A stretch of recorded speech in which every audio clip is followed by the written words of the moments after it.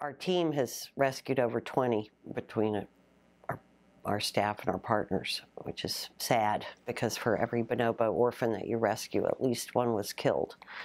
But there was one that we named Iboko because she came from a place called Iboko.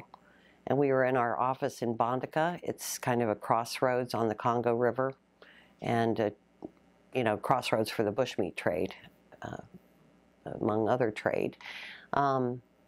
And we had, our office has kind of a balcony looking over a street, and we saw this guy riding down the street on a bicycle with a bonobo. And so our guys, tore out after him and went and got the police, and we were able to confiscate this baby. And she was, it was so sad. I mean, she was so dehydrated, and the guy was eating a popsicle, like a frozen thing. And she wanted it, and he wouldn't share it with her because it took us a while to get her off his person and into our care, because we had to have the police help us. Which is, we've learned a lot through these things because the hunters don't actually know that it's against the law to hunt bonobos a lot of times, and that's part of our work, is to raise awareness. And even the police force didn't know it was against the law when we first started. They didn't know bonobos were endemic to their country, and they didn't know that they were endangered and protected by international and their own national laws. So anyway, but Iboko, she was just, this poor little baby, and she was dehydrated, and she was scared, and, finally getting her and just holding her and trying to feed her. We got oranges and, different fruits, but she was so thirsty that we tried to get fluid into her at first. And then we really bonded. I was with her for a week in Bandaka before we could fly her back to Kinshasa, to the sanctuary. And just like a bonobo, in the wild, she clung to me all the time. Babies are always clinging to their mothers. And so, we ate together, and she'd sit, we tried to, feed her different foods. And of course we got a baby bottle and we're giving her milk, and she was curious, as she started regaining her strength and feeling more comfortable, she was more playful. And, but she peed all over me a lot. I mean, that happened.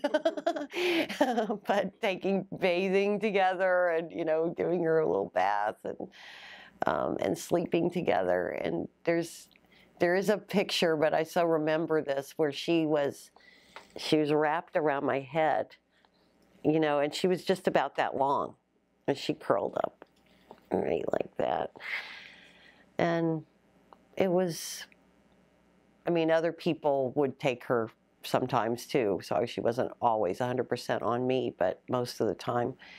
And just, it was really neat, as we were, getting her healthier physically, but also emotionally, and just a lot of love and grooming her. And,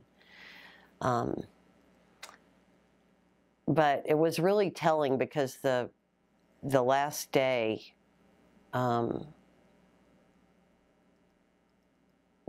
I had set, when we had to fly back to Kinshasa, I had set the alarm for 5 o'clock in the morning. And this is something I actually talk about in my talks a lot of times, because it's just metaphorical.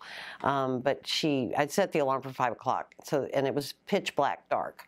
And the alarm goes off, and I'm like, groping around for the alarm clock, and it's not where I put it. And finally, I find my flashlight, and I turn it on, and Iboko had grabbed the alarm clock, and she's like, inspecting, what is this weird thing making all this noise, and kind of biting it, licking it.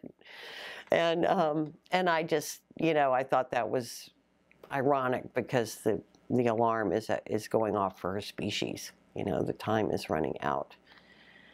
But it was so traumatizing to have to let her go.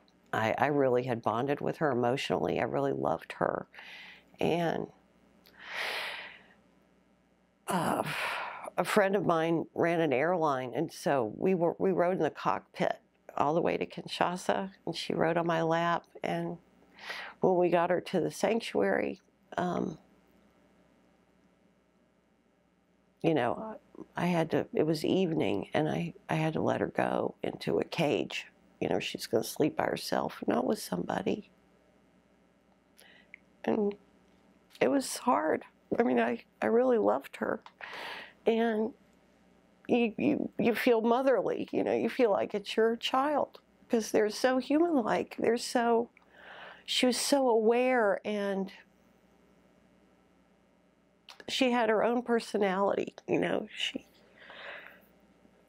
Everybody fell in love with her in Bandaka, and we took her to the police. I mean, she was like a little ambassador too. You know, we took her to educate people, and we had a lot of visitors coming to our office to see her. And she just had such a sweetness. And, you know, as she recovered, I don't know how to describe.